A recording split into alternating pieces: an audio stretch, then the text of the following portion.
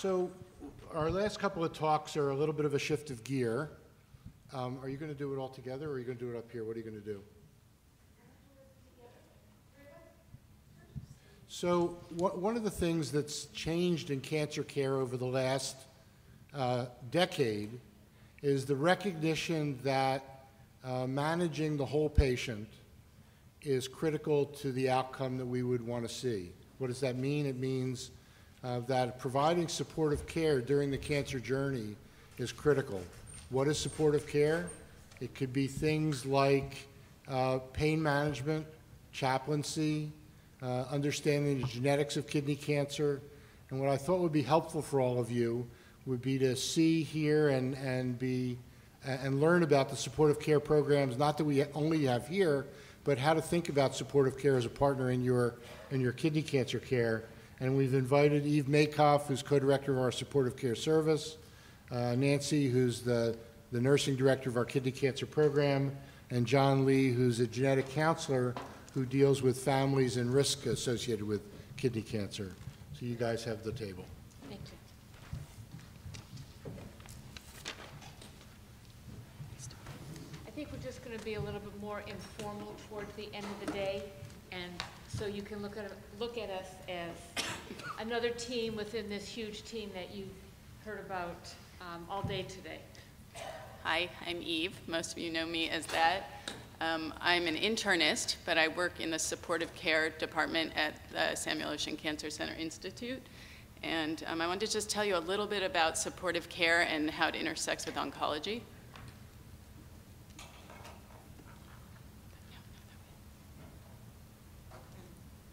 So what is supportive care? This is specialized medical care for people with serious illnesses. It focuses on providing patients with relief from the symptoms, pain, and stress of serious illness, whatever the diagnosis. The goal is to improve quality of life for both the patient and the family, and this comes from the Center to Advance Palliative Care. In some institutions, this is called palliative care. In our institution and a lot of other institutions, we changed the name to supportive care because people associate palliative care with hospice, and what I do and what my colleagues do does not necessarily have to do with end of life. What is oncology supportive care?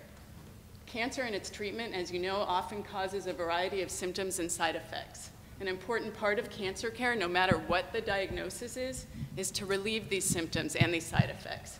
This is called palliative care, symptom management, or supportive care. This kind of care is more than receiving a drug, any kind of medication. It's also focusing on your emotional state, your spiritual state, and any kind of needs that you have at home or with respect to your symptoms. So again, what is oncology supportive care? It's a kind of support that includes carefully considering your prognosis, your goals for your medical care, what your needs are at home, any kind of physical, psychological, or other symptoms that you have that we can help you with. So who provides this kind of care? We have an interdisciplinary team. In our cancer center, we have myself, we have another supportive care physician, we have a rehab physician, we have a psychiatrist, we have a team of social workers, we have a chaplain, and we have dietitians, and we all comprise the supportive care team. So the research, and I didn't, unlike everybody else who spoke today, I didn't really focus on research, but we do have research, and more is being done in terms of how supportive care or palliative care is affecting patients and family members.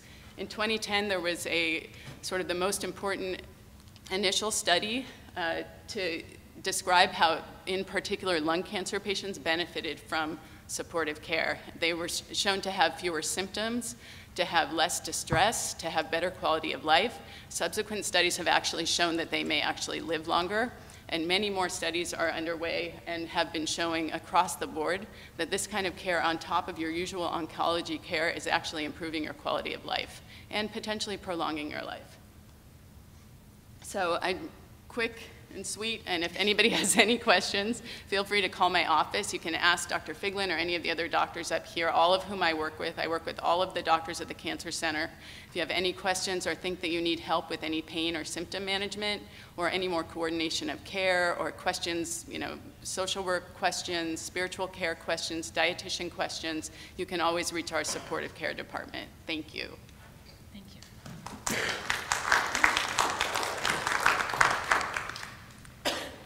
Before I get started, and I think my observation of the day is that with all the speakers that we've had thus far, no one has really talked about side effects. I find that kind of interesting.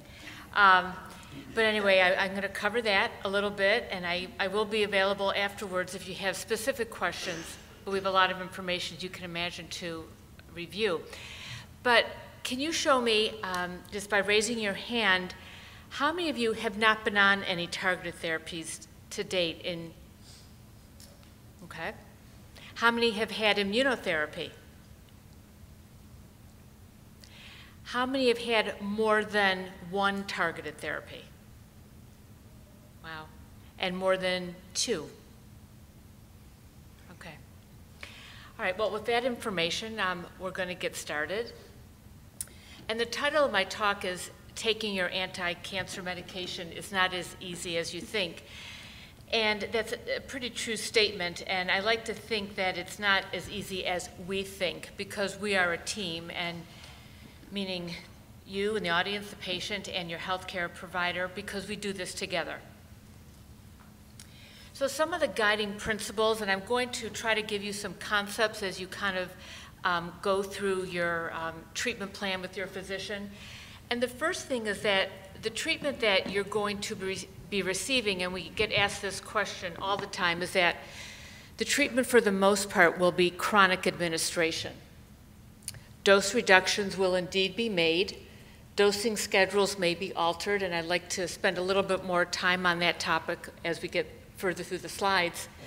To us, your quality of life is definitely a priority. Communication with your healthcare team will improve outcomes. All the side effects can be managed. And please keep your schedule appointments with your healthcare team. And again, these are guiding principles that you need to follow for a better outcome. So you need to ask these questions, and I think you probably have already started formulating these as you listened to the lectures earlier today. Is this the right drug for me? What is the evidence supporting the use of this drug? Are there treatment guidelines? I mean, what do I need to know about this medication before I start taking it? What are the side effects? What are the advantages of an oral drug versus intravenous? What resources are going to be available to me? How will success be measured? And by that I mean, everybody asks the question, okay, so if I start taking this medication, how are you going to know if it's working? And generally the response that we give is that we're going to be doing CAT scans. It might be 8 weeks, it might be 12 weeks. But rest assured, we will always be wanting to evaluate the success of these medications. And then again, the question number 8, how long will I be taking this medication? And our response to that is, as long as they are helping you and you are tolerating the drug well. So some of these questions titled here is what patients need to know. We've already reviewed today. What is angiogenesis? You heard from several lectures earlier that it's the formation of new blood cells to tumors, and what we're trying to do is to, with these medications, break that process from occurring. Am I getting targeted therapy versus chemotherapy? Well, most of you probably know that most of the treatments that you're going to get for kidney cancer are going to be either targeted therapy or some type of immunotherapy. What are the side effects? That's what I'm here for in our practice here. I talk a lot about the side effects, management. I do a lot of phone call triaging. So to make sure that you always have somebody available to talk to.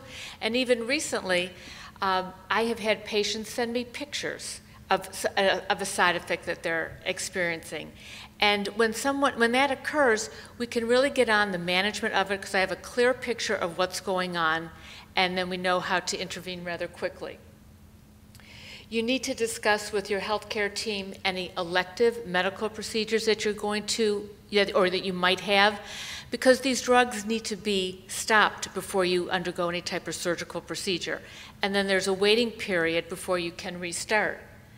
It's important that we know what other medications you're taking because of drug-drug interactions and what your past medical history is in terms of some of the potential side effects that you might have. When should you take the medication? what are some of the foods that you shouldn't have, and also keep a diary. It's hard when you come back for your monthly appointments to kind of always recall some of the side effects that you had in the past 28 days. Well, two of the major classifications of drug that we use, the VEGF inhibitors and the mTOR inhibitors, and they have very distinct side effects. With the VEGF, you're going to see a lot of skin toxicity, fatigue, hypertension, some mouth soreness, and the mTOR inhibitors, drugs like Afinitor and temsirolimus, can cause some changes in your blood glucose, lipids, so also some skin rashes, and for the temsirolimus that is given intravenously, there's a risk of infusion reactions, although quite low. So just to start with some of the side effects, dry skin, a rash, what we call hand-foot syndrome, can occur with these medications. And it's just important that, number one, you know about them ahead of time, that you employ some of the interventions that you're going to learn about, and that you report them to your healthcare provider if they occur. And these are some side effects, not meaning to be too graphic, but it's important that you see this so you can look at your feet and your hands throughout the course of your therapy to see what was happening. And some of these can be quite painful. And that's why it's important that you inspect your feet on a daily basis. And this is what can happen on the hands. It's very common with these targeted therapies, the VEGF inhibitors, and it's what we call hand-foot syndrome. We treat this by a variety of moisturizers. And I like to use the word cream as opposed to lotion because creams are generally thicker. And what you want is a very thick moisturizer. All of these are over the counter, although there are some prescription moisturizers that we can give. But the important thing is not what you use, it's the frequency with which you use it. Some of the GI toxicities that you might experience, some mouth sores, some heartburn, taste changes, a drop in your appetite, and diarrhea, and even some constipation from these medications. So we do a lot of dietary interventions, and that's why, as Dr. Makoff mentioned, if anybody in our practice wants to see a dietitian, we can make that happen. They can really be very helpful with food choices when they're having some of the GI toxicities. We have a lot of interventions. Sometimes you just have to change your diet and what you would normally eat, and it can really make a huge difference in the outcome of some of the side effects. We recommend, prior to starting these medications, that you start with some over-the-counter meds that can help with heartburn. Again, your physician is going to tell you some of the medications that he or she thinks would be suitable, but the important thing is you need to ask your doctor, should I be taking something like this? And for us, the answer would be yes, because heartburn can be a bother when you're on these medications. Another medication, because diarrhea can occur, things like over-the-counter Imodium, if you need a prescription medication, these are all things that you should know about before they happen so that you're prepared if and when they do occur. We have a lot of oral side effects. Your mouth may feel like it has a burning sensation, may or may not have some isolated sores in the mouth. There's really not any one great intervention that we can recommend except for good old-fashioned mouth care, warm water rinses with or without salt water or baking soda. And again, the frequency at which you do this can change the outcome. And these are just some examples of products that we use. Many times we tell patients to change their toothpaste to children's toothpaste because they're more fruit flavored and they don't have the spicy, minty flavors. One of the most common side effects is fatigue. And the first thing is, well, let's figure out sometimes what is causing the fatigue. Together, we can do that with the patients. But ways to manage it. I know it may sound a little unusual, but to exercise. I mean, don't lie around all day because you're tired. even if you take a 5-minute walk in the morning and a 5-minute walk in the afternoon, that can help. Set priorities for yourself when you want to do something. Many patients tell me that if they take a 20 to 30-minute nap in the afternoon, when they wake up, they feel much more refreshed and they can carry on. But don't ever hesitate to let your physician know if you are feeling this way. Just because you're having these side effects does not mean that the treatment is going to be stopped. We may have to make some adjustments, but it's important that you tell us, what you're feeling. Another common side effect is hypertension. And this is something that we anticipate very frequently with these medications. If you have a baseline history of hypertension, chances are your blood pressure is going to increase while you're on the treatments. We always require that you take your blood pressure once a day, keep a log, and bring that log with you when you come to your visits. And if we see your blood pressure start creeping up, we'll start either with a medication if you've never been on one. We like to coordinate most of this care with your primary care physician or cardiologist. And a lot of times, having that appointment with these other physicians prior to starting is very helpful so that your whole team is aware of the type of medications that you're on. And what's interesting is that the development of hypertension can be what we call these biomarkers that perhaps the medication is actually working. So developing hypertension can be seen as a positive effect. Now, some of the medications, sunitinib, everolimus, axitinib, it doesn't really matter what time of the day you take it, although we recommend that you take it the same time every day, and it can be taken with or without food. Sunitinib is generally taken on a schedule of 4 weeks on, 2 weeks off. But one of the most exciting things that we've have come across is changing the dosing schedule of the drug sunitinib. So what we do now for patients is we start them on 4 weeks on, 2 weeks off, and if they can't tolerate that, what we do is administer the sunitinib 2 weeks on, followed by 1 week of rest, go for another 2 weeks, and then another week of rest, which equals 6 weeks, which is a cycle of therapy, and we're able to do that without decreasing the dose.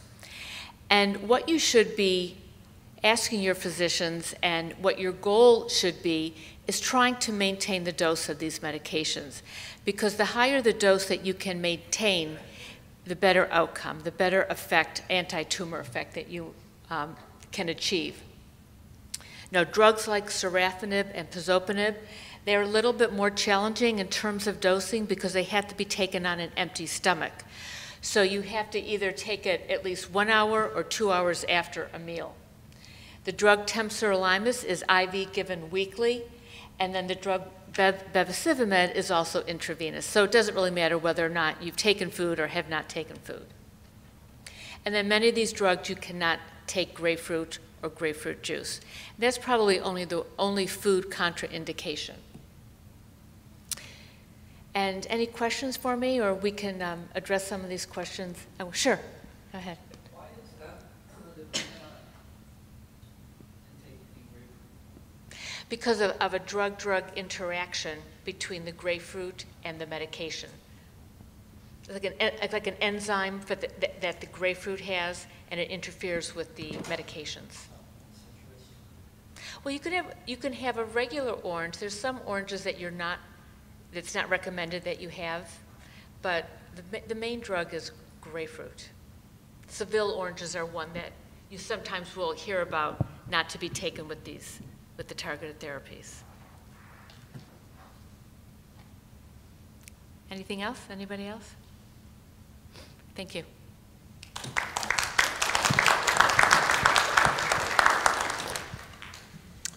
Hi, my name's John Lee. I'm a genetic counselor here at Cedars, and I just wanted to take some time to talk to everyone about the genetics behind kidney cancer. It's a little bit different than the genetics that has been previously alluded to in some of the other talks today, but I will differentiate that.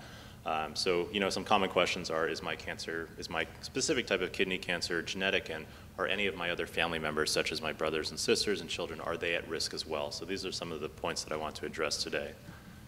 So when we talk about genetic testing, when I've talked with various patients about this, you'll see all sorts of different opinions regarding genetic testing itself. Again, none of which are right or wrong. Everyone has their own opinions. Some people feel as though knowledge is power and it will help them make decisions moving forward. Others say, why would I want to know if I'm at an increased risk of developing a different type of cancer? I don't think I would do anything. It would just cause me anxiety, and I would worry a lot about that. Others say certainly they have different motivations for the testing. They don't care themselves necessarily whether it's genetic, but they want to know specifically, are their children at increased risks of developing this cancer? Others have concerns about insurance discrimination for either themselves or family members, saying, I'm concerned if I am positive, I'm going to be discriminated against based on health insurance, life insurance, things like that. And other people say, I want to be tested for everything. I want to know as much as possible, not even just cancer. I want to know, what am I potentially at risk for? Cardiovascular disease, other things. I want to know, how to prepare best for the future. So I think in terms of talking about genetic testing, it's important to talk about some of the basics and science behind this. So to begin with, the human genome, it consists of about 3 billion base pairs, and everyone has about 26,000 different genes. You have 2 copies of every single gene. You get one from your mother and one from your father. So you get half the material from either side of the family. Everyone's sequence varies roughly about every 300 to 1,000 bases, and these are what we call SNPs. The large majority of our DNA is actually the same, so over 99.9% of it. However, there certainly are key differences between all of us. It's what makes us different from each other. Most of these variations lead to trait differences, but some of them can lead to disease as well, such as cancer. It's expected that everyone has about 4 to 5 deleterious or harmful mutations, and a larger number of these SNPs as well, so variants that could also potentially lead to disease. So within different types of diseases in genetics, there's a couple different categories that you can see. So some are what we call chromosomal disorders. So these are either having an extra copy of a gene, a missing copy of a gene, or sorry, an extra or missing copy of an entire chromosome. These are things like Down syndrome, Fragile X. There's also single gene disorders. So this is having a particular mutation in one particular gene. So if you've heard of BRCA1 and BRCA2, these are the hereditary breast and ovarian cancer genes. A lot of other genetic syndromes such as Tay-Sachs, cystic fibrosis, hemophilia, and sickle cell are also tied to one gene in particular. And then there's a lot more complex disease that we categorize as genomics. So these are sporadic versions of cancer, cardiovascular disease, diabetes, Alzheimer's, where we think that there certainly is a genetic interaction, but it may be multiple genes that are causing these, and also a gene and environmental interaction. And we haven't gotten a good handle on these specifically in terms of being able to offer specific testing for them, and it's certainly an active area of research. So all cancer is actually genetic, but only about 10% is inherited, and the number within kidney cancers is probably actually closer to about 5%. So the reason for this discrepancy is it's important to understand there's actually 2 different types of genetic mutations that someone can have. The first of which is my area, is what we call germline mutations. So these are the mutations that you are born with. You inherit these from either your mother or your father. So the person has these throughout the entirety of their lifetime.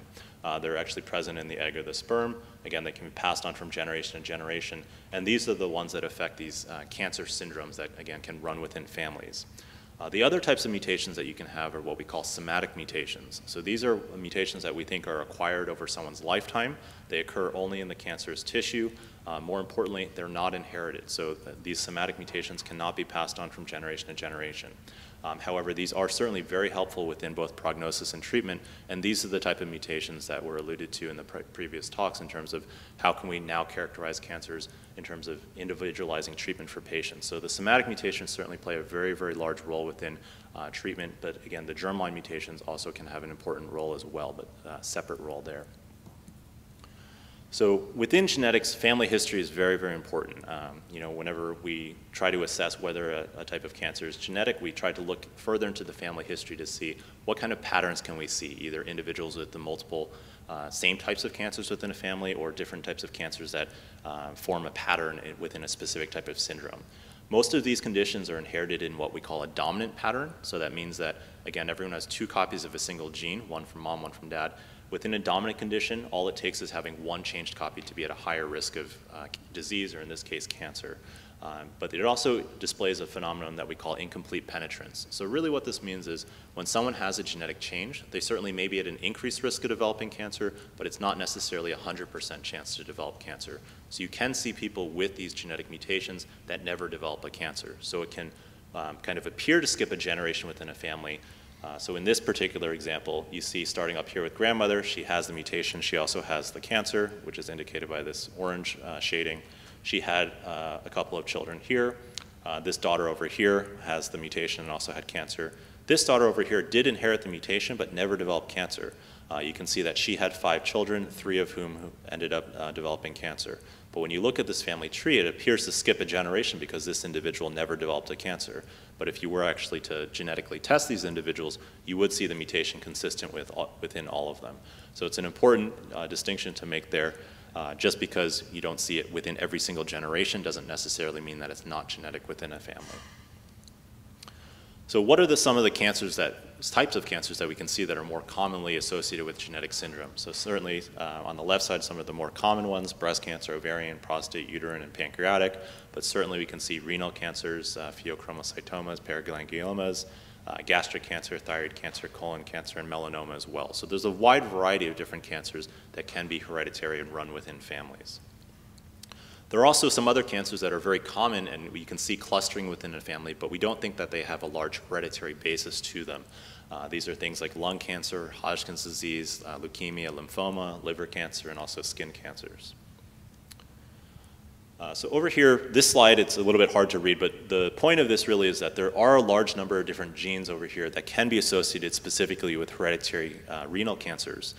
Genetic testing from the germline side has really taken a large advance within the past few years. Historically, we would need to do single gene testing, looking at 1 or 2 of these genes at a time, trying to find what is the most likely gene here. It was very costly, very time consuming as well. Within the past few years, there was a breakthrough in technology, and there's a new technology available. It's called next generation genetic testing. It allows us to actually screen for the large majority of these genes all at once for very similar prices as single gene testing, and actually the same time as it used to cost to sequence a single gene now. So the diagnostic rate of genetic testing is going up because previously where we were missing some of these genetic conditions, we're not missing them like we were before because the testing is more readily available. So what are some things to look out for a person or a family history that makes it a little bit more or less likely to have a genetic condition? So if someone has a kidney cancer, these are some of the other things to look out within, again, a personal or a family history that can be things that could potentially indicate that this could have a genetic basis to it. So things like spontaneous pneumothorax, fibrofolliculomas, a history of seizures, retinal angiomas, hemangioblastomas, leiomyoma, oncocytoma, and then certainly other types of cancers within the family, specifically, again, pheochromocytomas, paragangliomas, colon and uterine cancer, and then also very importantly, again, multiple types of kidney cancer within a family. So also when we look at the family history, it's also important to realize that the family history does include more than what we can sometimes consider to be closely related individuals, so more than just first-degree individuals.